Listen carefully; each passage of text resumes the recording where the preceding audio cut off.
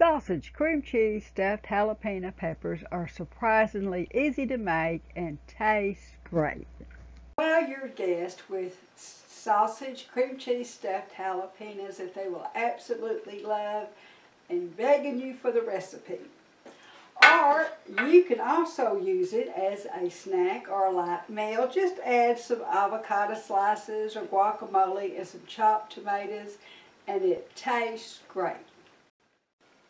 Welcome to Homemade Cooking in Texas. I'm Carolyn Gibson from Dogwood Gardens, where homemade cooking is surprisingly easy, healthier for you and your family, saves money, and tastes great.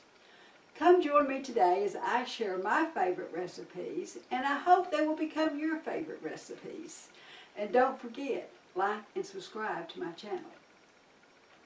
Sausage, cream cheese, stuffed jalapenos, of course, begin with jalapenos. Now, when I was growing up, our jalapenos were about that big. And now you can buy them this big, which makes them much easier to stuff. Now, you start with a package of sausage. Now, I like the Owen sausage. Sometimes I'll buy the hot, but you use your favorite brand of sausage. Now, I really didn't care for Jimmy Dean's sausage. Seems like it didn't quite work in this recipe. I don't know why. And of course, shredded cheese. It can be cheddar cheese, Monterey Jack cheese, a mixture of any kind of Mexican or taco type cheese, and a package of cream cheese. And you're using equal amounts of cream cheese to sausage depending on how much you are going to make. Whoops, now what I really meant when I said equal amounts of sausage to cream cheese, I meant a 1 pound package of sausage to a large package of cream cheese. Okay, now anytime you're working with jalapenos, you want to wear some gloves because you get this on your fingers, get it in your hands, get it in your eyes, it's going to be a world of misery.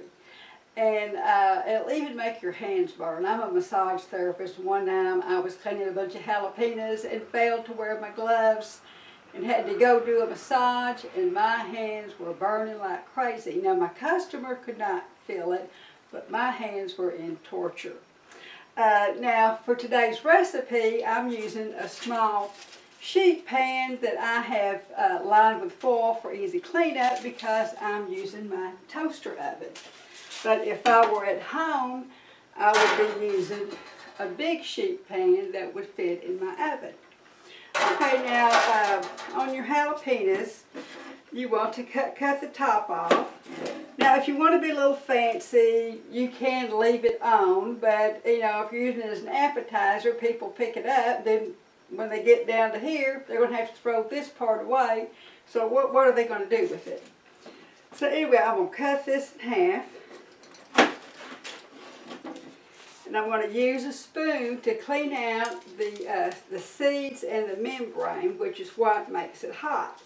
Now you'll retain the flavor of the jalapeno without it being just enormously hot. So let me get these finished cleaning these up.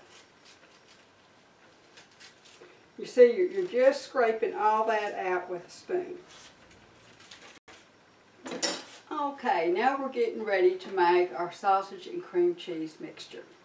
Because I'm using one of these small sheet pans, I'm only going to use half of the 1 pound package. And it's just as easy as just crumbling it up in your pan. Turn this to medium. Just get it crumbled up in there. And I'm just going to cook this until it's all done. I want all the pink to be gone out of it. Now, I don't want it crispy, I just want all the pink gone. Then I'm going to go ahead and preheat my oven to 400 degrees. Okay, now my sausage is cooked where all the pink is gone, and I'm just kind of mashing it a little bit because I want it to be in fairly small pieces since I'm going to be stuffing with it. Okay, and I might even take a paper towel. If I see a lot of grease just kind of around, I may blot it a little bit and get any extra grease out of it. So now I'm ready to add my cream cheese that I have cut up just so it'll melt a little faster.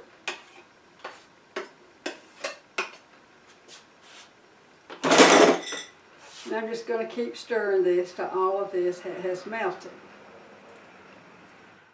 Okay, now cook these for about 20 minutes until the jalapenos themselves were pretty tender. And I don't want them so tender they're falling apart, but I don't want them crunchy. And so now it's time to just top them with some little cheese. And you can go as heavy or light as you want with this. Okay, now it's time to pop them back into the oven and let this cheese melt. Okay, now we've got these wonderful cheesy appetizers that your guests are just absolutely going to love. Now, beware, they're going to be asking you for the recipe, so trying to write it down all the time, just send it to YouTube, to Homemade Cooking in Texas, sausage, cream cheese, stuffed jalapenos. Thank you so much for joining me today at Homemade Cooking in Texas. These are my favorite recipes, and I hope they will become yours. Now, if you enjoy these recipes, please like and subscribe so you can see more of these type recipes. We have been making a full-time living here on our organic farm since 1991. We need your support to continue our small family farm by liking and subscribing to our channel. Thank you so much.